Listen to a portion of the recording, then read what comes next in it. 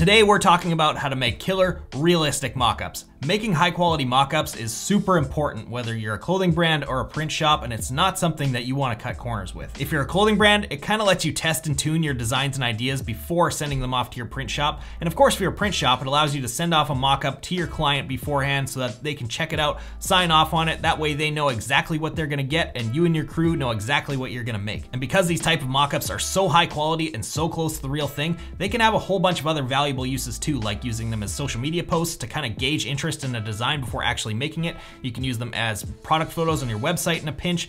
It's crazy how many uses these things actually have. So without any more delay, let's get into it. So the first thing you want to do is go to a website called creativemarket.com, and I've also linked all the stuff we're using today in the description below to just make it way easier for you. But if you're not using my link and going there the long way, then just go up to the top search bar and type t-shirt. You'll see t-shirt mock-up design, t-shirt mock-up bundle, all kinds of stuff pop up right away. And now you can see we've got all kinds of different t-shirt mock-ups to choose from. And yes, this does require a little bit of an upfront investment, but it is very cheap, very worth it. It will pay for itself within the first hour that you own it. I will guarantee you that. I've been doing this for a very long time, and I'm gonna tell you right now that trying to make these type of templates on your own, it just isn't worth it, man. I know how to make these things very well, and it takes a lot of time, a lot of effort, and a lot of Photoshop knowledge to be able to get them at a high level like these are. And the cost versus time thing, it just doesn't add up. You could spend multiple hours, even an entire day, creating just one of these mock-up templates. I'm not kidding, it takes that long. Or you could spend a little tiny bit of money and get to work right away, and the return on your investment is gonna come back almost immediately. So it's a much smarter move. Anyway, so we've typed in t-shirt mockup, and you can see there's all kinds of stuff to choose from here. Now, if you're looking to only spend a little bit of money, I'm gonna go ahead and direct you towards this one for 15 bucks. I've used this one before. It works fantastic, and I've linked it down in the description below for you. If you're looking to spend a little bit more, this is what I use in my shop now. It's this one right here for 70 bucks. The amount of value you get out of this thing for 70 bucks is absolutely insane. Like, the people who are selling this for only that much money gotta be out of their minds, because there's seriously like $7,000, $8,000 worth of mock-ups in this bundle, and I'm not shitting you. It's crazy. There are thousands of them inside of this package. And I know how this is already coming across. No, I'm not sponsored by these people. I honestly have zero idea who they are, but I bought this kit a long time ago when I was kind of struggling coming up, and dude, the return on my investment was crazy. I've made so much money off of owning this kit now that just, trust me, if you can hack it, this is the way to go. I mean, you can see this thing's got a ton of different mock-ups in it, but the coolest thing about this pack is these mock-up templates are made with the actual shirts that you would buy. Like, look at this list: Anvil, AS Color, Bella Canvas, all this stuff. It's all the actual shirts, the actual models that you would use for your clothing brand or sell to your customers. So you can make your mock-ups to the exact spec that you would see in real life later on down the road. Each different shirt, hoodie, jacket, whatever you're using has front and back views, and there's also 3 or 4 different angles of each of those views as well in there, which makes this thing extremely versatile. And they also update it very regularly. It seems like every couple weeks or once a month they're adding a bunch of new stuff to it, and you don't have to pay for it. You buy this thing once and all the updates come for free forever. So I bought this thing 4 years ago for 70 bucks, and I've probably gotten like 200 or 300 new mock-ups since then. So again, if you can add this one to your collection, don't hesitate, just do it. I've linked it in the description below for you. It's amazing. All right, so we got Photoshop open now, and we've got one of these templates opened up. This is a template for a Bella Canvas 3001 t-shirt. This is the t-shirt that I use for my clothing brand probably 90% of the time. So we're gonna get a pretty accurate representation of what the real life thing is gonna be. So let's run through the basics really quick. It doesn't matter if you're using this exact template or if you're using a different one that you got. They're all gonna be very similar. Their layout is gonna be the same, and the same steps are gonna apply. So we've got our design layer here on top. That's pretty self-explanatory. We've got a layer for our tag, so we can get rid of that thing if we want to. There's also a layer for a custom tag. We're gonna come back and mess with that later for sure. We've got a folder here containing all of our textures, our highlights, or shadows. There's also another artwork layer, which is just linked to the original artwork layer, but we're gonna come back and mess with that too. The highlights layer definitely we're messing with. The fabrics, click on that, and you can see here we can change the shirt color to whatever we want really, really quickly, really easily. And the cool thing again about this template pack is it actually comes with the legit shirt colors for that brand. So if we're gonna use, say, a Bella and Canvas, whatever color they have that season, it's gonna be in there and you're gonna be able to match it exactly. So that's pretty cool. Or you can just freestyle it using the color picker like so. And then the last couple layers here is just the shadows. So there's like a shadow you can see yeah, you can hardly see it. There's a shadow, kind of a drop shadow behind the t-shirt. And then there is the background layer, the same thing. You can double click on that thing and we can change the background color to whatever we want. We're gonna leave it white because I generally don't use the background layer at all later on down the road, and you'll see why. All right, so let's start making a shirt here. The first thing we're gonna do is we're gonna double click the design layer. This brings us into a smart object. So that means it just opens up a different window. You can see there's the stock design. Here's a little placement guide. This is a really cool thing about this pack, so it makes this a whole lot easier. We're gonna delete the stock design because that thing sucks. And we're gonna open up Adobe Illustrator here, and I'm just gonna copy and paste a design over into Photoshop. So boom, and I'm gonna scale this thing accordingly. You kind of just gotta do a little bit of guesswork here, some eyeballing work. So this looks about right for a chest print. We're gonna do a left chest print and a back print on this shirt design. So yeah, that looks about right. I'm gonna kind of shift this thing around using the arrow keys to get the placement exactly where I want it. And I think that's looking pretty good right there. So that's pretty much it. We just gotta make sure we hide the placement guide now. And the way smart objects work is you have to save it for it to show back up in the other window. So I'm just gonna hit Command and S, and that will save it real quick. We can close this thing out now, and boom. There we go. There's our front design laid out on the shirt. So from this distance, you can't really tell what's actually going on with this thing. It probably just looks like I placed a design on top of a photo of a shirt, and you're thinking, why the hell would I pay any money for that? But when we zoom in on this thing really, really tight, you can see now there is shirt texture in our design. You can see it's blending in with the shirt. This looks like it was screen printed now. It looks like a discharge print to me, and that's what those added layers are doing. The highlights layer, the shadows layer, the displacement maps behind the scenes, they're giving it that realism. These type of flat lay photos aren't the best representation of this because there's really no dimension in these things. So I actually made another mock-up using one of their hanging templates here, and this is where you can see the realism. You can see this thing's got wrinkles in it, right? And if we zoom in on it, you can see this design, these leaves aren't curled in the design. These things are flat and straight. They're now curling up and around those wrinkles of the shirt, giving you that realistic look. Let's continue onward here. I'm gonna go back to my original shirt we're working on, and we're gonna do some tweaking. We're gonna open up that textures folder like I said earlier, and we're gonna mess with the highlights. This is something that basically every mock-up in existence has in common, is that the highlights layer is always overpowering. It's always way too crazy. I don't know, it's just the way they're made. I've made a bunch myself and they turned out the same way. I'm not sure exactly what the phenomenon is called, but for some reason the highlights layer always blows out dark colors. It's always just way too much. This shirt, you know, is black. It doesn't really look black to me. This shirt looks like, well, it's black, but it looks like it's been washed about 4,000 times. So we're just gonna go and click that highlights layer and go up to our opacity little slider here. And we're just gonna turn that down a little bit just to kind of give this a more of a new shirt look. I think I'm gonna turn it down to like 70%, and that looks a lot better. Maybe we can go down, let's go to like 68.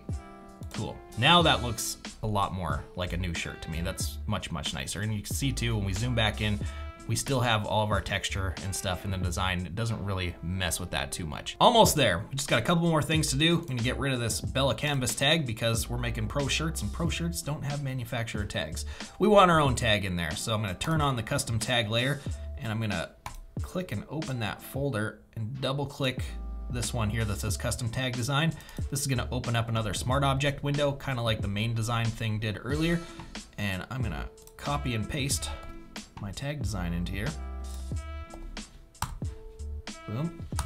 And we're gonna get rid of the design that came in there. And we're definitely gonna have to do some tweaking to this because it's covering like every bit of real estate inside this window. And I know that's gonna cause problems because of the way the original tag looked. So I'm actually gonna save this and let's go back and look at it and see what we gotta do. So yeah, you can see we got most of the top side of the design is getting cut off by the collar here. And it's just way too big.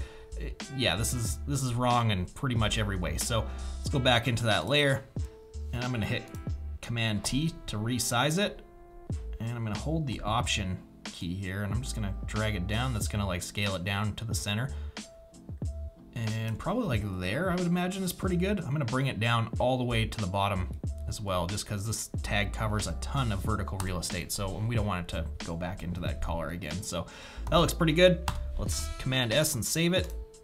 Go back in there, and yeah, that looks really good. We can actually, let's scale it back up a little bit, because I feel like in real life it's gonna definitely be a little bit bigger than that.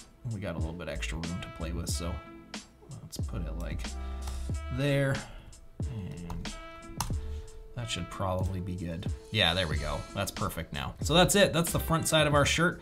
Done, dialed, it's looking good. We're gonna do the back side of the shirt now, which is basically the same process over again, but if you're a brand new, total beginner to Photoshop and maybe I'm moving a little bit too fast for you, then now would be a good time to mention our video sponsor, Skillshare. Skillshare is an online learning community filled with thousands of killer classes to help you learn all kinds of creative skills. Obviously, we're working in Photoshop here today, and they happen to have an insane amount of classes covering pretty much every possible topic you could want to know in Photoshop, ranging from the total beginner to the experienced pro. If you're beginner to intermediate level at Photoshop, then I highly recommend this course by Daniel Scott. I took this thing a very long time ago, and it really helped me hit the ground running when it came time to do this as a business. And since they're sponsoring today's video, Skillshare is giving away a free trial membership to the first 1,000 of you guys who join up using the link down in the description below. So make sure to check that out. I can't recommend it enough. It has helped me greatly in this business. All right, sponsorship stuff's out of the way. Let's continue on. We're here. So let's open up the back view of our shirt, and we're basically gonna repeat the process over again, but I'm gonna move a little bit faster this time because we already kind of did it. So